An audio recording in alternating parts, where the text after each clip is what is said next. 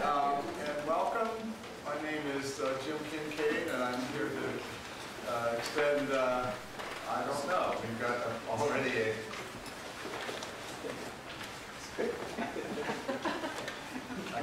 mic that's not on. I hope that's not a sign of things to come. We've got the problems. Turn off your cell phones, by the way, please. Please.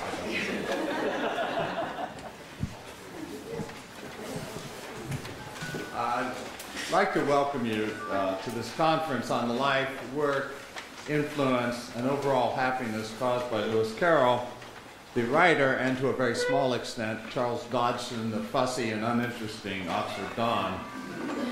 This conference marks, we modestly note, the most significant gathering of Lewis Carroll notables since his death.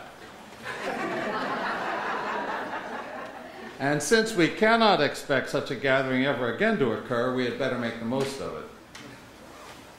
That was a joke. No. Didn't mean that we're all going to expire at the end of this. This conference is sponsored by USC Doheny Library and the Huntington Library, with some help from the USC English Department, gratefully received. We're also delighted to participate throughout our doings with the distinguished members of the Lewis Carroll Society of North America, and are extremely grateful to have them with us. In fact, I would like to introduce Alan Tannenbaum, who is president, who will say a couple of words about the society.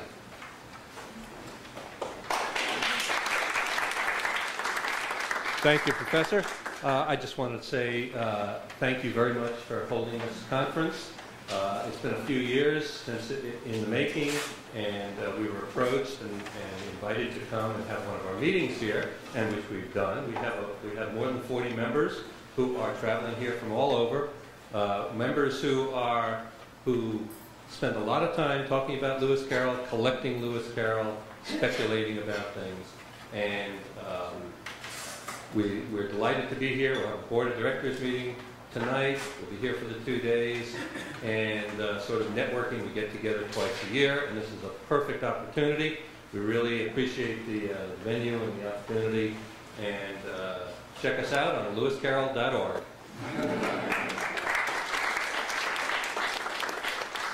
Thank you very much, Alan. The two generators of this conference, the only reason that we can have it, and all the many Lewis Carroll activities at USC over the past several years, have been our warm-hearted and generous friends, George Cassidy and Linda Parker.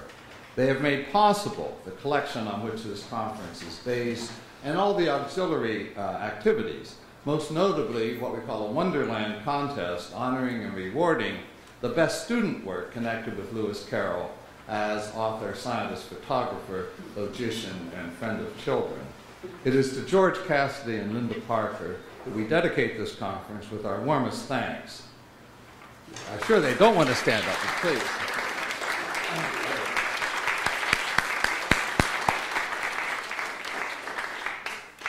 In reference to the Wonderland student competition, I direct your attention to the case down the hall on this floor by Special Collections, where are housed some of last year's fine entries and winners as well. The conference, or the contest, I should say, is going on right now, and we have the usual number of terrific entries. We would also like to thank the Huntington Library, most especially Roy Ritchie, for their generous partnership, along with some other terrific people who have assisted me in putting all this together. Of course, their assistance has been minor indeed compared to what I have done. But Mother always said it was a gracious thing to thank others, especially if they scarcely deserve it. So heaps of thanks to Diane Wagner for all her help with planning and coordinating, and to Tyson Gaskell, above all to Tyson Gaskell, who not only did 97% of the work involved, but was an indefatigable schemer, a wise planner, and a good friend throughout. Tyson is right here somehow.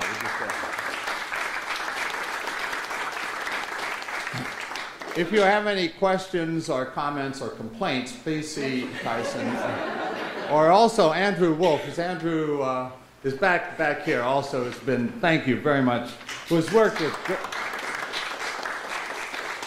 with great energy on so many logistical issues throughout.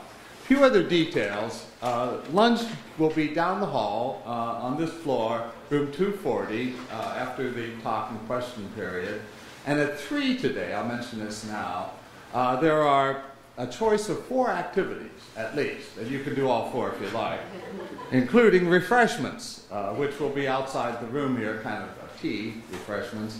And Jeffrey Eager will be speaking in the Huntington Library, which is just down the hall. Will be displaying, I should say, discussing and selling his Dodson at auction at I think about 3:15. So you'll have time to do that and several other things if you want.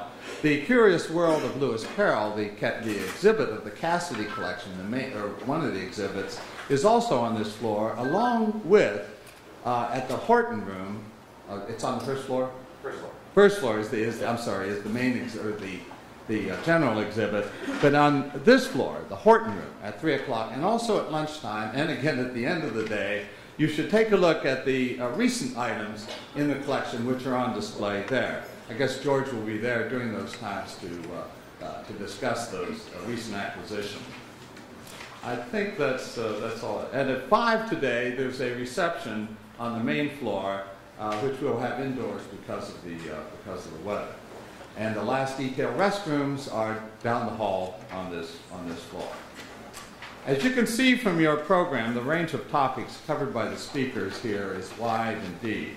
We figured that with such a gathering of eminences, it would be ridiculous to fence them into a narrow topic. Besides, Carroll is one of the least specialized of all great artists, roaming over a landscape so vast and varied that nobody in our time could cover all its features. Our speakers, though, manage among them not simply to be faithful to what Carroll did and thought, but to touch on a whole lot he didn't do and never thought. How else would scholarship prosper? These are eminent scholars we have here, and they are certainly not hamstrung by what others might regard as reasonable or sensible or sane. However, the conference does have a slight slant or leaning, and that is toward the investigation of that very curious idea of the child, an idea more or less invented by the Victorians and certainly helped into its modern form a great deal by Lewis Carroll. This child, this strange and troublesome fantasy we still have hanging around, is still something we hardly know what to do with. Like Carroll, we are capable of pouring onto this figure oceans of sentimental blot. All that child of the pure, unclouded brow nonsense, the dream child that he talked about and we wish he hadn't. But Carroll also unleashed a very modern aggression against the child. Humpty Dumpty suggests that Alice might have done very well, been more comfortable, had she left off growing altogether at a younger age, making everyone around her a lot happier with a timely suicide. Even more pointedly, the pigeon tells us there's no essential difference between little girls and serpents, and we feel the force of that observation. Little girls, little children are the slithery thing in the garden, our temptation and the cause of our fall. We worship this figure as we assault it, protect it with one hand, and hammer at it with the other. Carroll seems to have posited several different sorts of children to guide into Wonderland and behind the looking glass. Among these are a shadow child that is receptive and imaginative, a child who knows it is always tea time and who will let those magic words hold her fast. This is the child who will never grow up and away, betraying Carroll as they all did over and over again. But there are other children there, aggressive children, predatory children, ridiculously obedient children, curious children, and obtuse children. All are packed into Alice, which is one hell of a load to ask one little girl to carry. But then we all ask our children, all children, to carry a load that is far too heavy. We want them to fulfill and reconstruct our pasts, to answer our complex needs in a way they never fully can, but we never stop asking. In the end, it is we who are obtuse, though there's no question that Lewis Carroll, with the help of the magnificent scholars here assembled, can lessen our dim-wittedness and open our hearts, at least a little, make us more generous toward children and even toward our own preposterous selves. Thank you, everybody. Thank you for attending.